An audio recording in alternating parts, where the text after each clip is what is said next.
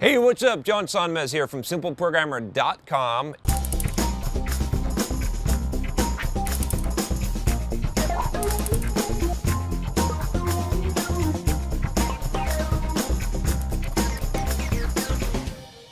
And I got a question. I've been getting this question a lot, and I figured I'd finally answer this question. Some of you aren't going to like the answer, but you know, this is what the answer is here, is this question about how to get a programming job in the U.S. For those of you that are outside of the U.S. that want to come to the U.S. and get a programming job. The name, the question asker in this case is the Swedish guy. I like that, the Swedish guy. Did your parents name you the Swedish guy?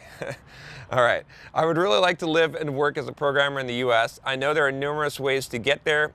But to apply for an H-1B visa seems to be the most common, although being tied to your employer through an H-1B visa doesn't really put you in a good place when negotiating salary. Would you recommend any alternative? Also, how to market yourself specifically to U.S. employers from outside the U.S.? So I've got a couple of things to say here.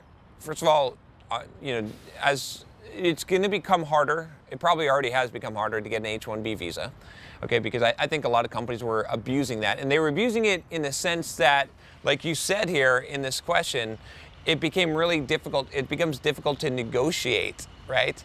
When they're your ticket over here to the U.S. And so I think a lot of companies, what they're doing, I know this from experience because I talked to a lot of people that had H-1B visas, is they would get someone over, especially from places like India, and they would pay them a very, very low wage, and they'd have them. It's almost like a prisoner, almost like indentured servitude. And then they would, you know, they couldn't leave because they were sponsoring their visa. So I agree, that's not the best way. It's also really hard to do at this point. I think that, you know, trying to get an H-1B visa is difficult because you're going to have to prove that this company needs to hire you when they've got other candidates that they could possibly hire, that they wouldn't have to pay the money and go through the whole process. Now, some companies will do that, and you can try that, but I went through I want to talk about the actual ways that you could get over here, and then I want to talk about some alternatives. So, first of all, obviously, we talked about an H-1B visa. It requires an advanced degree or 6 years experience, okay? I'm not a lawyer, so don't count this as legal advice. This is my general understanding. You have an EB-1 visa, which requires extraordinary abilities. So if you win the Nobel Peace Prize, you can get an EB-1 visa and you can self-sponsor yourself, so you can apply for it yourself. Chances of this is very, very slim. Like there's like this list of, you gotta like publish something that changes the world. Like there's a whole list of different things you have to do. I mean, if you're of that caliber, then sure, you could do that, okay? EB-2 requires an advanced degree, and I believe it requires someone else to sponsor you, but it's kind of a lottery system, very difficult to get in as well. Advanced degree, I mean something like a master's degree or higher. EB-3 is less stringent, but it's much longer, especially in China and India, so it could take like 10 years to get this. So I don't think any of those are really good choices, right? This is difficult to do. In researching this, I realized that it is quite difficult. But here's the thing, okay? We're becoming more and more of a global economy. There's not really, I mean, maybe you want to get to the U.S., and maybe you can get there, but you can work for a U.S. company and somewhat be paid a U.S. salary outside of the United States, right? I mean, I have employees at Simple Programmer that work outside of the U.S. and, you know, maybe you might not be able to get as high of a salary, but if you want to work for U.S., that would be a good way, is to work where you're at or work remotely, and then apply for a company or apply for jobs at U.S. companies. Another possible thing would be to get a student visa, right? So maybe come over here and apply for a college, and student visas are real easy to get. Then you can be in the U.S., okay, and you can be going to school, and you can start interviewing for companies, right, and see if you can get, it'll be much easier, I think, to get an H-1B visa if you're already in the U.S. and you can talk to companies and you can go on interviews, right, and you can do that kind of stuff. So that would make sense. Plus, you can network a lot, right? Maybe you go and you go to school for a couple of years, and your whole goal of going to school is that you're in the U.S. and you can network with people, you can network with companies, you can eventually get that connection, right? These are just some ways, outside of the box kind of thinking ways to do that.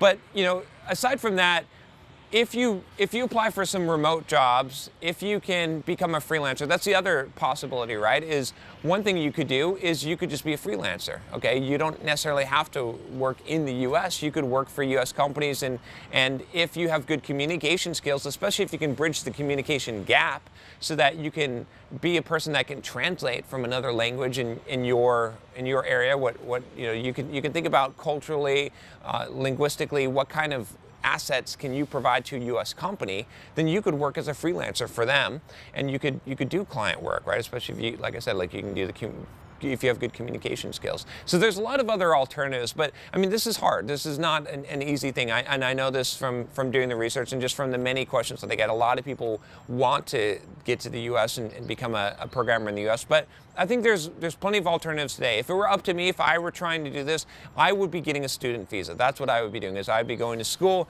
and I would be using that time to really just network and to try and meet as many people as possible, as many companies as possible, do interviews and do everything like that in order to get here. Again, I'm no expert in this, but that's just my tips and my advice, and just for those of you that were wondering about this, like I said, I did a little bit of the research and gave you the answer of the kind of visas or permits, residency permits that you can get, and none of them are really super attractive. It's just not an easy thing to do at all.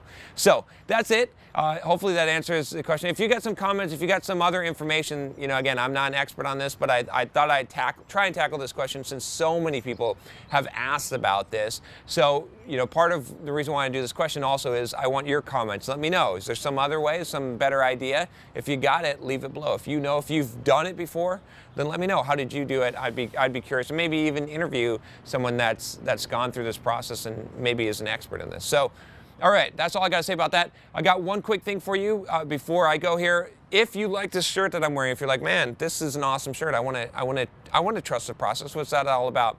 First of all, I got a playlist for you that you can check out about trusting the process. I'm not going to go over it in this video, but you can check that out. This shirt is to remind you to trust the process, not to focus on the results. Click on me if you want to buy one of these shirts and look cool like me. All right, I'll talk to you next time.